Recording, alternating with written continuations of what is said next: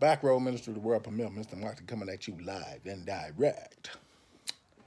So February 5th has come and gone. February 5th, of course, being 2-5 in gematria and numerology, 25, the number of impeachment. We were talking about that for several years now.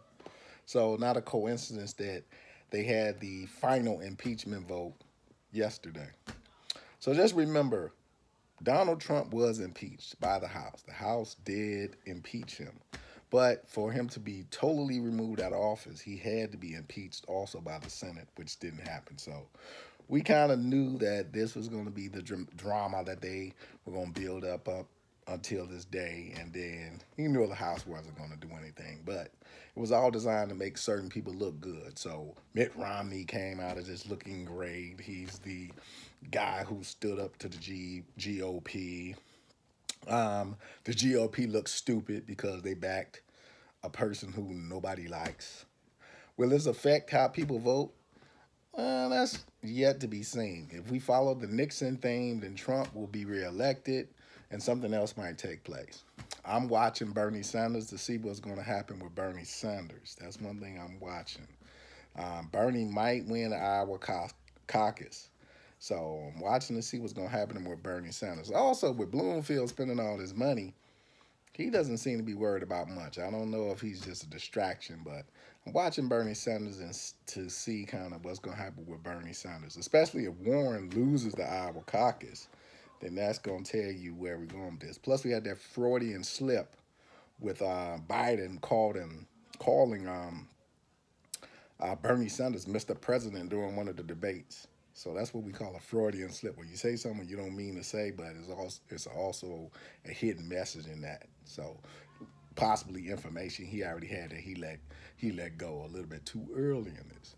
So we're going to see what takes place. But people, the whole Trump impeachment foolishness, these are the last days of Trump. Donald Trump will be no more after this period in his life. You know, he might write a book. He might just disappear. We don't know what's going to happen after this, but you know, still some things that the Trump presidency must reveal, one of them being the stock market crash. Remember, we had the helicopter crash, Kobe Bryant in a helicopter crash with his daughter Gigi, and the helicopter goes down, kind of symbolizing the downfall of Wall Street that has to come during the Trump administration. Remember, Trump is the destroyer. That's what he does. They send him in to destroy things, and he does it better. He does it better than anybody is destroy stuff. So keep your eye on the prize. Like I say, I don't vote. I don't get involved in the presidential foolishness. If I vote, it's for local stuff, House, Senate, because those are the things that matter.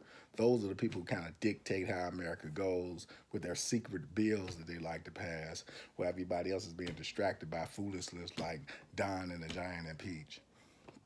But remember, we're still inside a ritual. We just had the Kobe ritual. That energy mixed with the energy of the Super Bowl with Patrick Showtime Mahomes, that energy. So remember, we say always, follow the ritual. One thing we learned from the Super Bowl, just follow the ritual. Even when we got numerology and certain numbers, still a learning thing, follow the ritual. Like I said, 41 was that ritual inside of the Super Bowl that we should have just followed. Hopefully some of you guys and girls did follow it. If you into that type of stuff, betting and all that stuff. So if you just went with the flow of the ritual, then you were okay. So everything is ritual. Everything is tied in. The portal has been opened. Kind of feel the shift in energy. If you really are an energy person and you felt that shift in energy right after the game, then the impeachment yesterday, that shift in energy means the portal has been opened. So the next event is going to take place. So just, like I say, put your back against the wall, be alert and be mindful, very observant of everything around you, and damn sure pay attention to everything that goes on. So it's all in everything they do.